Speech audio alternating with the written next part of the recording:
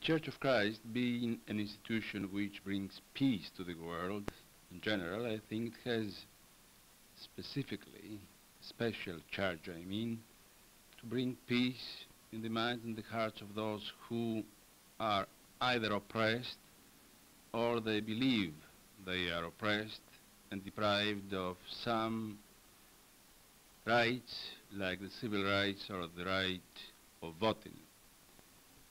The Church, being an institution which must bring to the world the message of equality and of human dignity,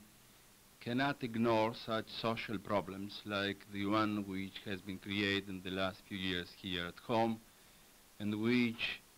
has distorted so much the American image abroad. Therefore, we feel, the clergy of all churches in the United States, including the synagogue, that ours is the duty to serve our country through serving those Negro citizens who are deprived of some essential rights, like the so-called civil rights. On the other hand, I, as a clergyman, believe that civil wrongs can never do civil rights. And for this reason, I oppose, and we all oppose, violence or preaching of disloyalty or rebellion against state or federal authorities. Ours is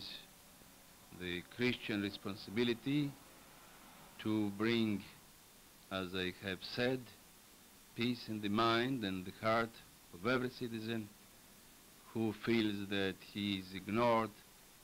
by his government or his state. Therefore, religion must pursue to the end this cause of equality and dignity for all Americans, regardless of race, color, or religion.